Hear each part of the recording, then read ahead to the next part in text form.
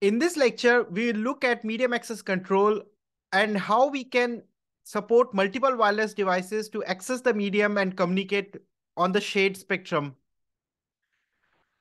So let's first start the discussion by talking about the OSI model of communication layers.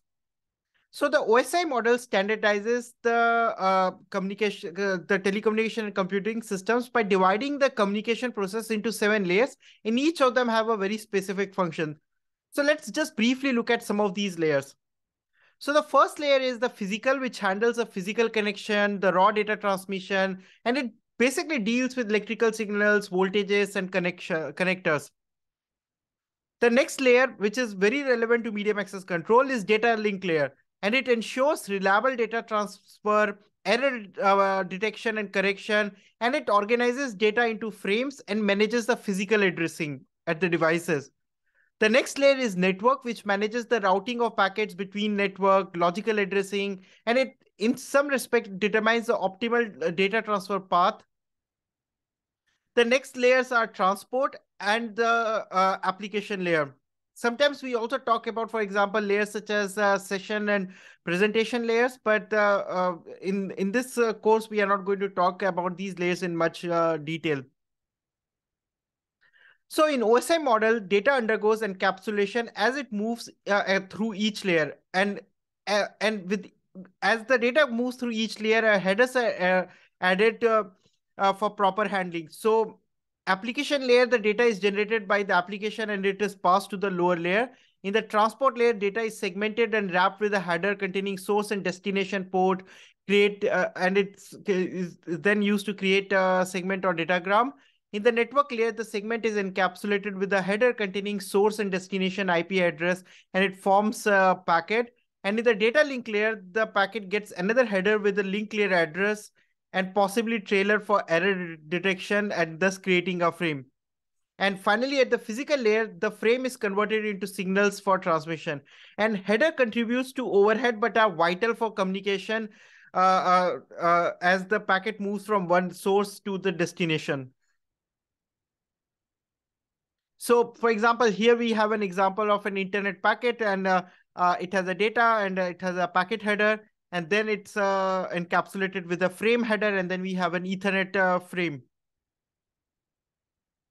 So we can also look at this process in detail with this example. So we have two hosts, host A and host B, which are trying to connect through an Ethernet, and they send they want to send a data which is then encapsulated with the header, and then it is encapsulated with the header from the Ethernet frame. It's transmitted, and at the receiving side, a reverse operation is performed to recover back the data, and the header is removed at each stage as the packet passes through different layers of the communication stack.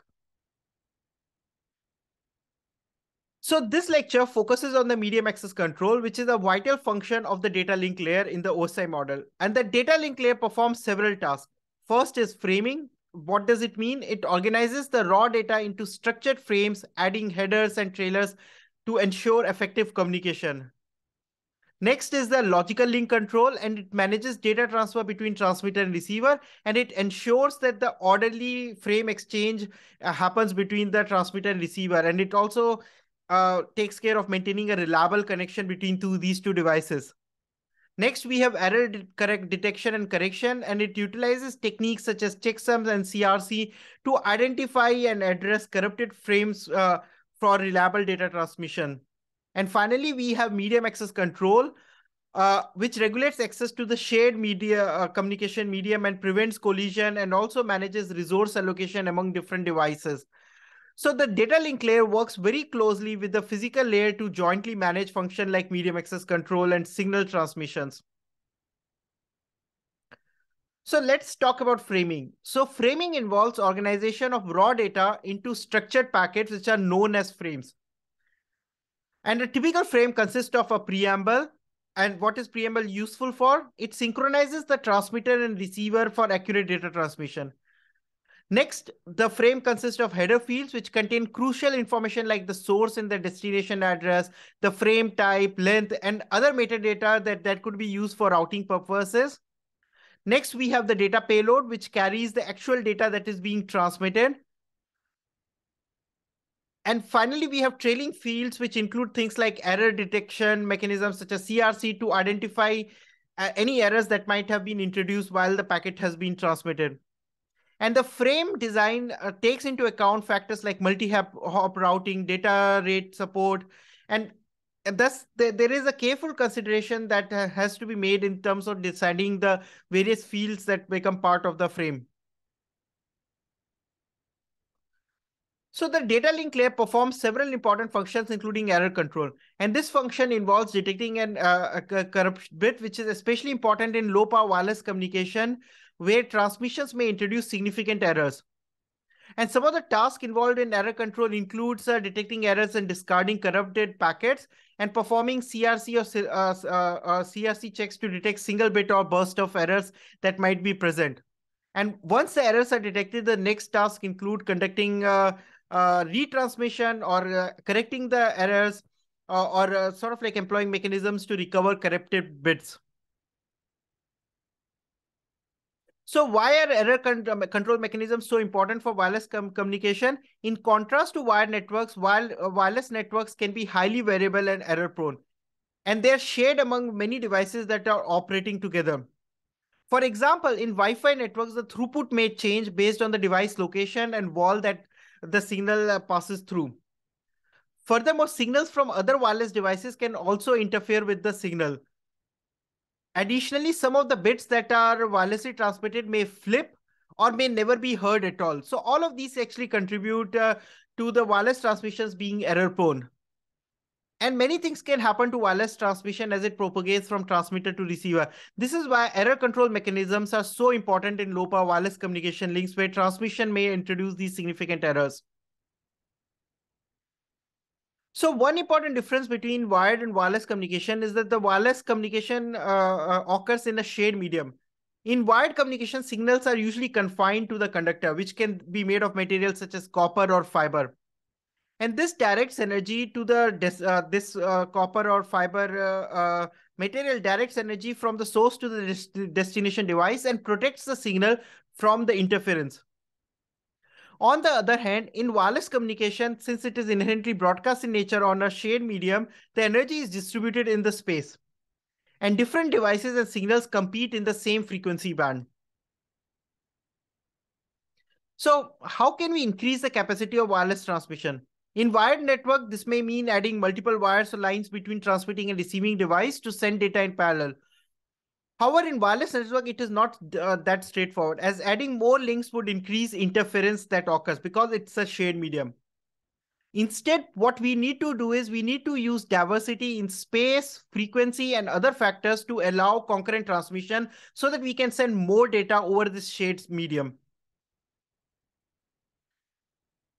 So another key difference between wired and wireless communication is its ability to support multiple access. This means that the mediating access to the mediating access to the medium and ensuring who gets the right to transmit at any particular instance of time. This is important because wireless communication, two transmissions may occur at the same time, and because it's a shared medium, it may cause these transmissions to interfere with each other and cause a loss of packet, which can be extremely energy consuming because it would require the transmitter to send the packet again. So, one of the analogy to sort of like think about wireless communication is to think about in a room who gets to speak. So if let's say we have two people that talk simultaneously, there will be a collision that occurs and both messages may be lost. So maybe we might require solutions like we want to make eye contact, wait for silence, take turns, or speak in different tones. And in wireless communication, we have very similar methods that are used to allow different devices to communicate at the same time. So the central issue addressed in this lecture is coordinating access for multiple radio transmitters that are sharing a common channel or a common medium. And this ensures an efficient and reliable communication without interference. So we want to actually avoid this scenario where there are two transmissions that are happening together and they interfere with each other. So to implement multiple access scheme, mechanisms can be employed to avoid a reduced collision. or we can employ mechanisms that detect collision, or they can determine when to retransmit. And many MAC layer protocol use one or more of these strategies to achieve efficient multiple access. So we divide these MAC protocols in different categories, and we would discuss them in greater detail in the rest of the lectures. And these can be divided into random access protocol, controlled access protocol, and channelization protocol. And these sort of like differ by some of them reduce collision or some of them avoid collision. So with this, we can come to an end of this part of the lecture.